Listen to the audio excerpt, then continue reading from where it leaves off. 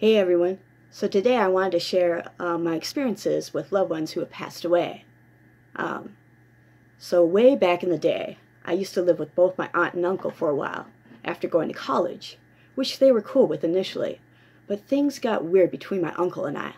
Let's just say he was obsessed with me, to the point where he actually stalked me at a family funeral once where he wasn't invited to, and it took half an hour of my family members helping me escape without him seeing me, since he was trying to follow me at the time. But while we were living together, I smoked cigarettes at the time and had lost my license. I procrastinated on getting a new license since I didn't feel like waiting in a long line just to get it. So I would just have my uncle buy the cigarettes for me and pay him back instead, and I did this for a few weeks until I finally got my license card replaced. Well, a few years later, when we knew he was dying of cancer, I expressed at one point to my older sister about being concerned that he would stalk me in the spiritual form rather than in the physical form, which he did when he was alive. Sure enough, I did see him in spirit form, and I told my reiki teacher about it. Luckily, she was able to communicate with my uncle to stop, and he did. Also, after my uncle passed away, my license went missing, and I've only lost my license card like a few times, so it's rare. I always keep it in my wallet so I know where it is, but somehow it had vanished shortly after his death. But perhaps a better story would be about what happened after my little love Booboo had passed away. She was a kitty who I was very close to. She was lying on top of my heart moments before she would forever be in my heart. But before I tell you about her story, I have to tell you another story first. You see, one day, when my boyfriend and I were about to go to bed, he says to me, "I think I'm going to go scuba diving to my island in my dreams tonight. You can join me if you like." So a few minutes later, my boyfriend Fuzzy's is snoring.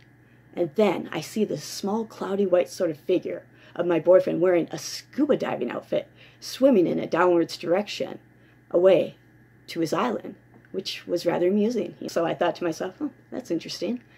So fast forward with that story in mind a few months later to the night when Booboo passed away.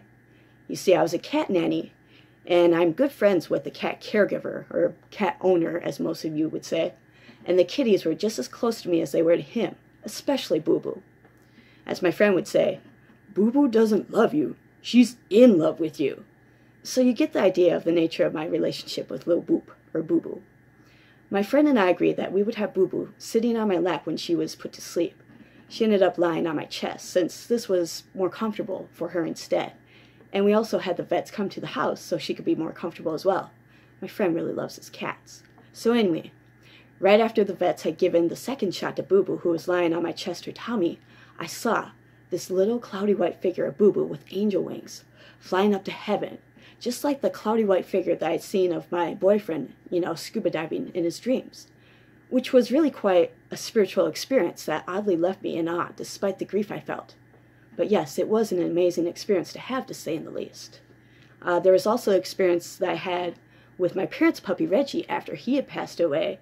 I remember that night I had a dream with a nuthatch in it, and sure enough, the next morning when I woke up, I saw a nuthatch in our yard.